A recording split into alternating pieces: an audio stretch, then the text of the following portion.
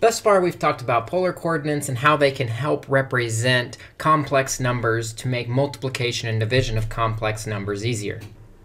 Now we're going to take a look at going to the next step, which is how we can do exponents with complex numbers.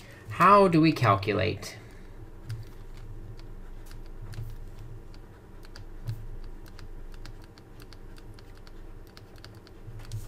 exponents on complex numbers?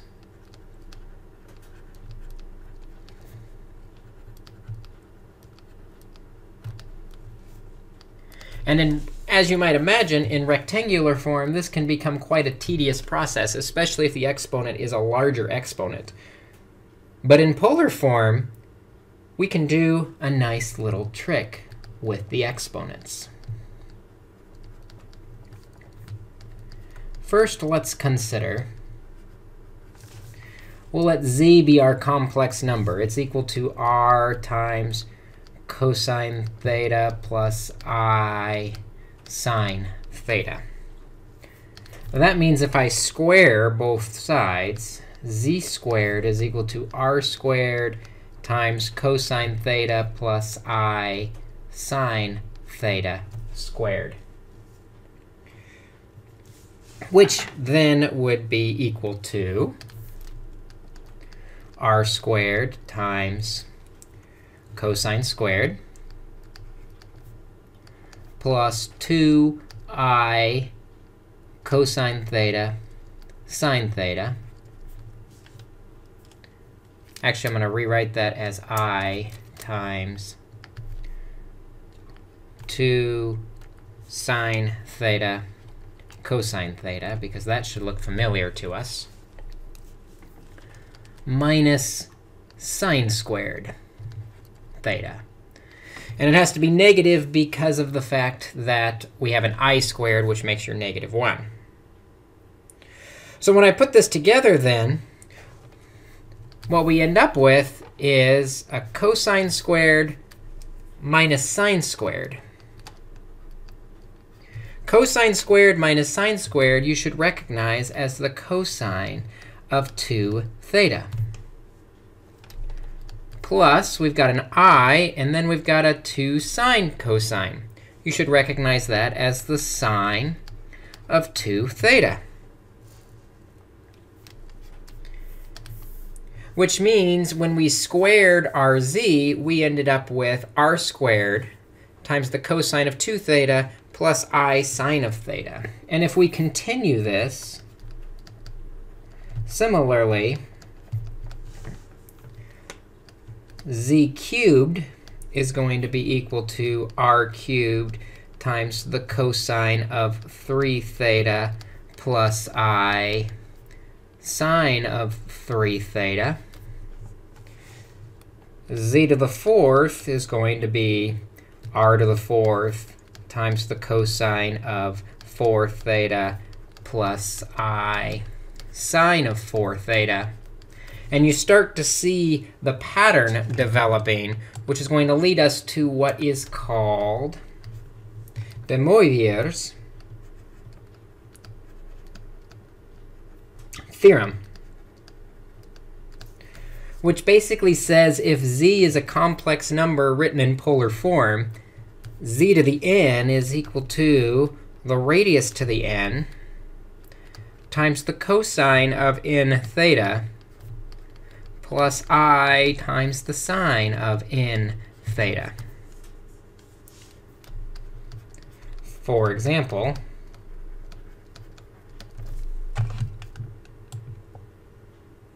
actually, let's highlight. That's our big theorem of the day.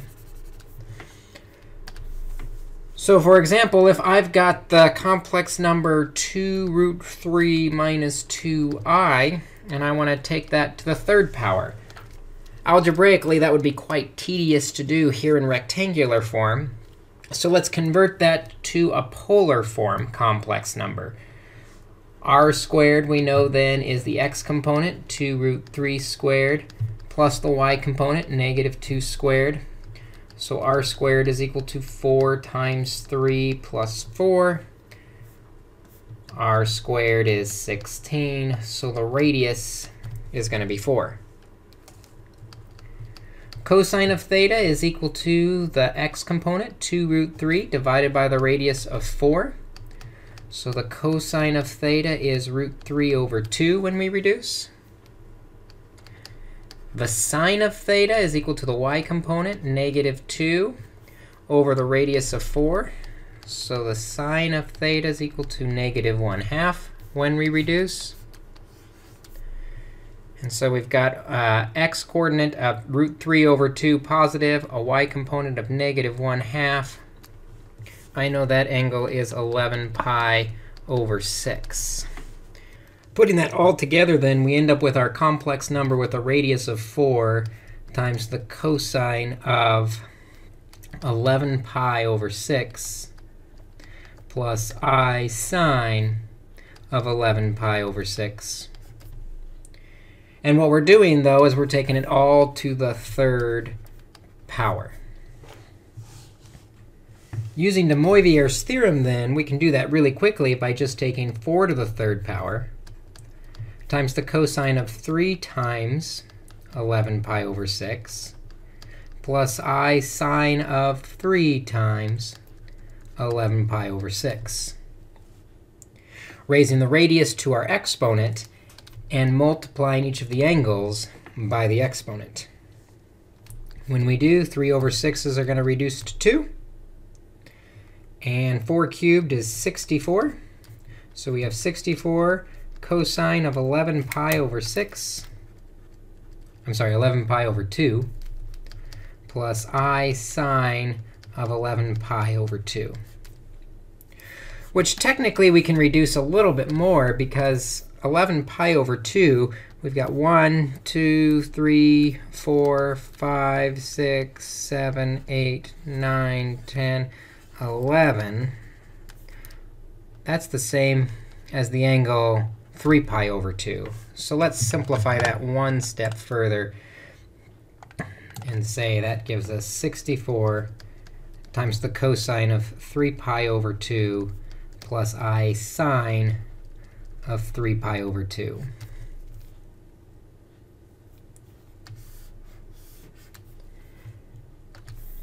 If I wanted to know what that was in rectangular form, we could just simplify this resulting expression. Let's go ahead and do that. We've got 64 for our radius. Cosine of 3 pi over 2 is 0. That's the x-coordinate, because we're at 0, negative 1. Plus I times the sine of 3 pi over 2, which is negative 1. And that just gives us negative 64i is what our example is, raised to the third power. Let's see if I can get that all on one screen here. There we go. Now, the opposite of taking an exponent would be taking a root. And that's the last thing I want to look at here with these problems, is how do we take roots? I want to recall that when we have something like z to the 6th equals 1, a common mistake I see is people take the 6th root of both sides and say z equals 1. Sometimes they get z equals plus or minus 1 because they remember that an even exponent has that plus or minus on the square roots. But there's actually 6 solutions to this equation. If we were to subtract 1 from both sides, we have a difference of squares that could be factored as z cubed minus 1 times z cubed plus 1. And then the first factor is a difference of cubes, and the second factor is a sum of cubes. The difference of cubes factors to z minus 1 times z squared plus z plus 1. The sum of cubes factors to z plus 1 times z squared minus z plus 1 equals 0. And by setting each of these factors equal to 0, we end up with z equals 1. We'll take the other easy one, negative 1. And then the last two factors, the trinomials, we would have to use the quadratic formula. And if you use the quadratic formula and simplify, you would end up with -1 plus or minus I root 3 over 2 from the first one. And from the last one, you would end up with a +1 plus or minus I root 3 over 2. And because of the plus or minus, there's 1, 2, 3 and 4, 5 and 6. There are 6 solutions, which matches the 6th power.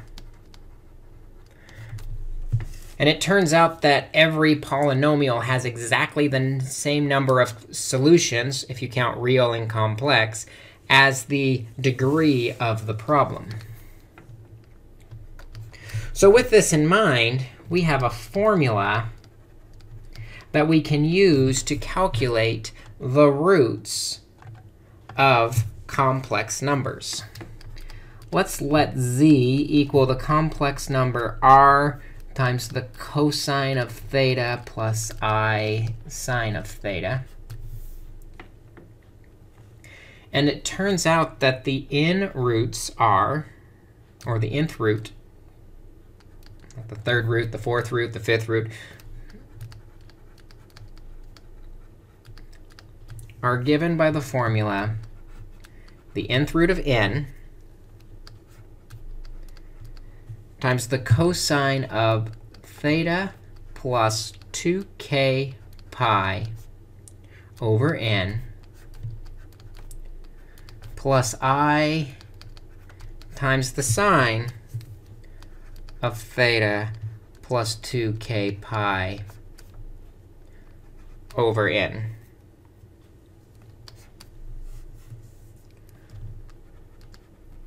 Where k is equal to 0, 1, 2, and so on, all the way up to n minus 1. So we end at 1 less than the root that we are taking. This formula for the n roots is what we're going to be using on this next example.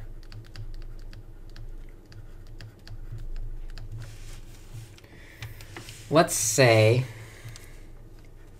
z squared equals 1 plus the square root of 3 times I. And we want to take the square roots of both sides to find out what z equals. Well, first, we need to convert this into a polar form so we can use the formula. So with the polar form, our radius squared is equal to 1 squared plus the square root of 3 squared. So our radius is 1 plus 3. The radius squared is 4, so I know the radius must be 2. The cosine of my angle is the x-coordinate divided by the radius, so the cosine is 1/2. The sine of my angle is the y-coordinate divided by my radius. It's root 3 over 2. And so if I draw my unit circle, x-coordinate of 1/2, a y-coordinate of root 3 over 2, it's going to be up here at pi over 3 equals theta. So now I can rewrite my problem as z squared equals a radius of 2 times, I'm going to go ahead and abbreviate it as cosine I sine pi over 3.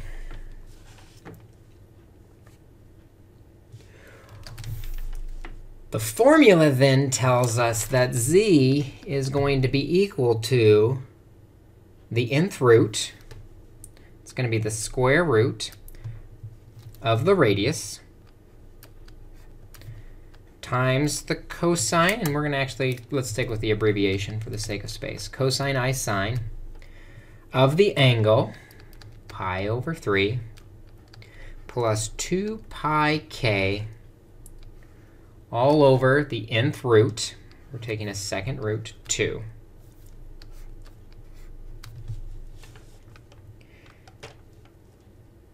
And if we do a little bit of simplifying here, I'm going to multiply each term by 3. That will give us the square root of 2 times cosine plus I sine of, the 3's divide out, so we get pi plus 6 pi k over 6. And that's going to work as k counts from 0 up to 1 less than the exponent, from 0 to 1. So if we start by letting k equal 0, we get the square root of 2 times, and I'm going to go ahead and expand it this time, cosine of, plugging 0 in for the k, makes 6 pi times 0 into 0, so we're just left with 1 pi over 6 plus I times the sine of 1 pi over 6. And if I think about my unit circle, 1 pi over 6 is root 3 over 2 comma 1/2. So we get the square root of 2 times cosine is root 3 over 2 plus I times the sine, which is 1/2. And multiplying out gives me the square root of 6 over 2 plus a square root of 2 over 2 times I.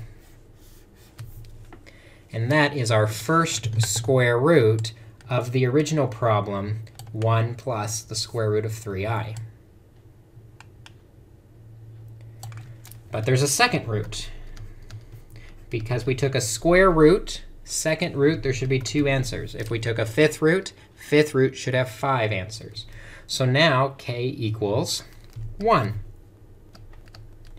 When I do that in my purple formula in the top right there, we end up with the square root of 2 times the cosine of 6 pi plus pi is going to be 7 pi over 6 plus I times the sine of now 7 pi over 6. And simplifying this will tell me my second root. 7 pi over 6 is over in the bottom left. It's got an x-coordinate of negative root 3 over 2 and a y-coordinate of negative 1/2. So we end up with the square root of 2 times, I'm going to scroll up to buy us some more space, cosine is negative root 3 over 2 plus I times the sine, which is negative 1/2 over 2. Distributing the square root through, we get negative square root of 6 over 2. Minus. Distributing the square root 2 gives us square root of 2 over 2i. And that becomes our second root.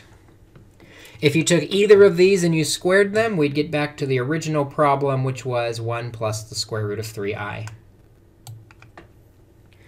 These problems really are a plug and chug practice using the formula. The formula might be a little clunky to get used to at first, but once you do, every problem becomes the same. So now it's your turn to practice some of these on your own, and let me know if you have any questions.